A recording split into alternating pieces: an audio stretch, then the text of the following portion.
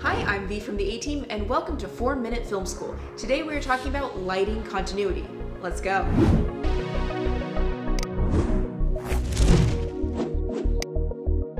You probably understand continuity in terms of production design, like making sure that props are the same on both sides of a conversation. Lighting continuity works a little bit differently. You can change your lighting setups between your wides and your close-ups, as long as the direction, the color, and the quality of the light stays consistent. Let's go over to set to check that out.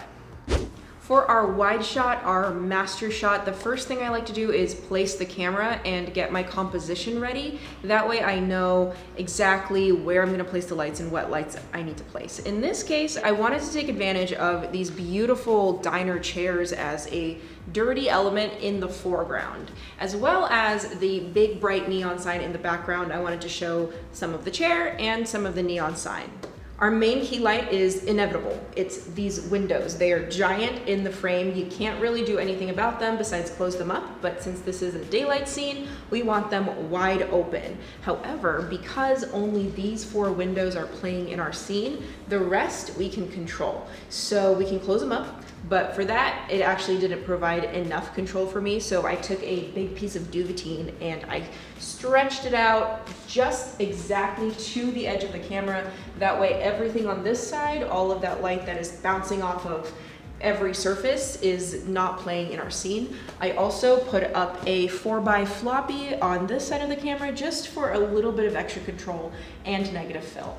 Now to fill in the faces a little bit more, we just put a 300D2 light without any sort of modifiers, just the standard reflector that comes on it, and aimed it directly at the ceiling because I wanted to have a soft, kind of toppy fill to fill out a little bit more of the ambiance of the scene and complement the windows so that the contrast ratio between the light side of the face, the far side key, and the dark side of the face is not as dramatic because again, this is supposed to be a more bright scene.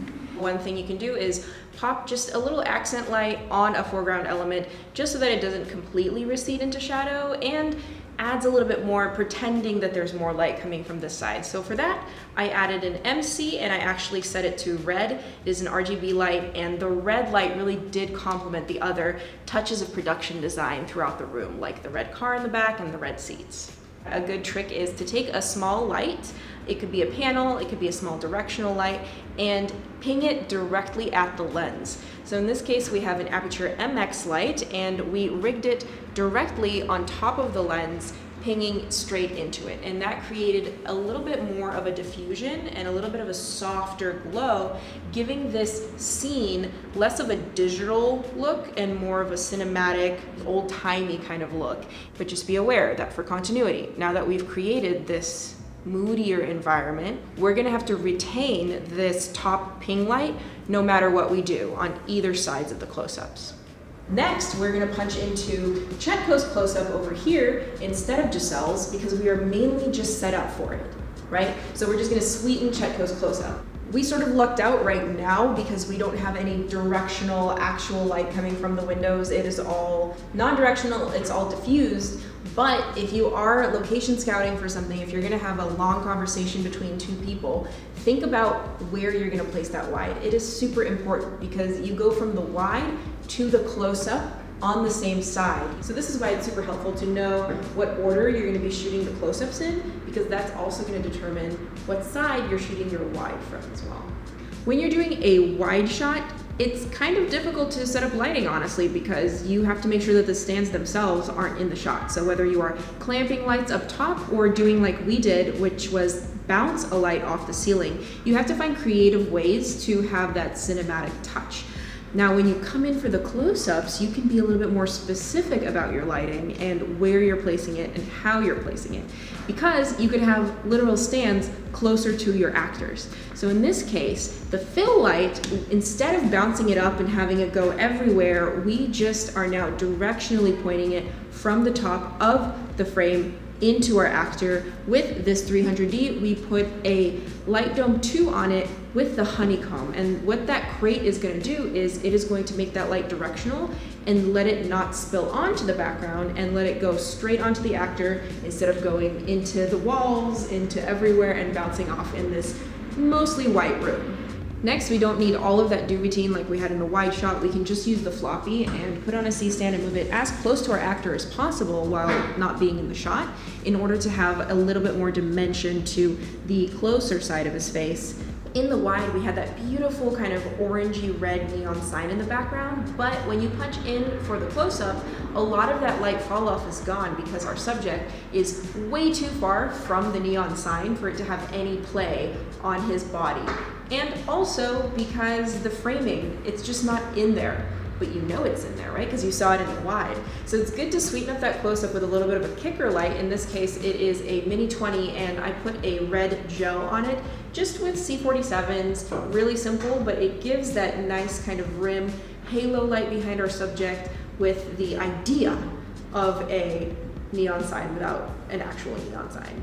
Remember, there are these giant windows, right, supposedly open in the background. So in order to simulate that window light and give a little bit more even exposure across the whole shot, I put another 300D and aimed it directly at the back of Giselle's body and turned it up to only 11%, but that's enough for this particular shot. Last but not least, the lens flare. Here it is, the MX light set on its most tungsten setting, and that is pinging directly into the lens. So now we're gonna sweeten up Giselle's close-up, and because his shirt is darker, his skin is darker, his hair is darker, we still want to have a kicker, but a Mini 20 is not gonna be powerful enough for us. So I got this 300D, we put on barn doors, and a couple of solid yellow gels. These are just party gels that you can insert into barn doors, and if you stack them, they'll give an even more punchy, even more like neon yellow vibe, and that perfectly complements the neon yellow of the sign. I sort of made sure to frame out any of the other elements of the sign and just keep the neon yellow so that you could see that potentially this kicker light is being motivated by the neon sign. For our key light, our main light motivation, now that we're only seeing on this side of the diner, I have closed up all of these windows. We don't need them anymore. It's still giving that vibe as if all the windows are open in the diner, but again, allowing us to control it a little bit better. The fill light is still the same. It is the light dome 2 on top of the 300D2. We just flipped it over now so that it's a little bit more flattering on Giselle. Last but not least, I realized that there was an area of shadow on the left side of the frame. So I popped on that Mini 20, 100% straight at the wall, aimed it there so that it would just brighten that up a little bit and have the scene be more cohesive throughout the entire shot. Just like in the wide and the other over the shoulder, I had the MX light pinged at the lens to give that vintage hazy look, but this time I actually dimmed it down slightly because the backlight on Giselle, that bright yellow, was already really overpowering the warmth of this shot. So I wanted a little bit less warmth and a little bit less intensity on that haze. And I think it worked out quite well. Let's take a look at that scene put together.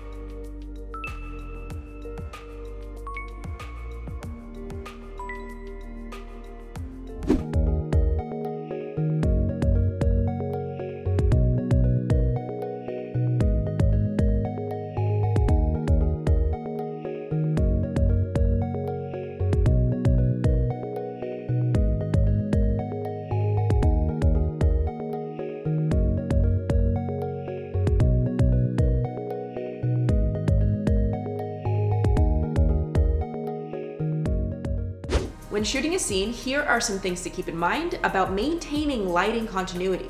Number one, it's great to take advantage of the existing light in your scene, whether that is coming from a window or a fixture that's already on site. Just remember, if you use it once, you have to use it again and again for every shot. Second, where's your key light motivated from in the scene? If it always comes from one side of the room, make sure that stays consistent throughout your shots. And number three, don't be afraid to go into those close-ups and sweeten them up a little bit. Pop an extra light here, take away light there, make sure that they are perfect because no one's gonna notice. And that is your episode on lighting continuity. The comment question this week is, what is the worst continuity mistake you've seen ever? That could be something with lighting, that could be a prop or a piece of wardrobe. Let me know in the comments below for a chance to win an Aputure M9 panel light. My name is V from the A-Team. My social media links are down below, and be sure to subscribe and like this video if you want more Aputure on your feeds and in your life. Until then, happy shooting.